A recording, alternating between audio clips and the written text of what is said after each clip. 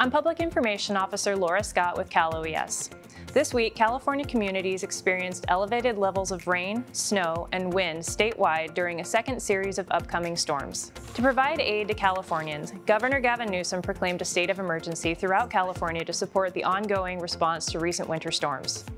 This emergency proclamation supports emergency relief efforts and helps local response and recovery. The governor also activated the State Operations Center to its highest level, ensuring strategic coordination across local, state, tribal, and federal partners.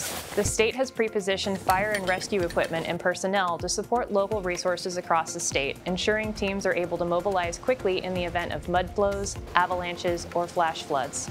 The National Weather Service is forecasting another potentially impactful storm to arrive early next week. Here are a few tips to keep your family safe. Stay informed and sign up for emergency alerts from your county.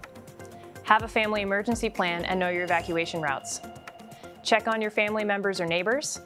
And as always, follow directions from local officials. If you are told to evacuate, do so immediately.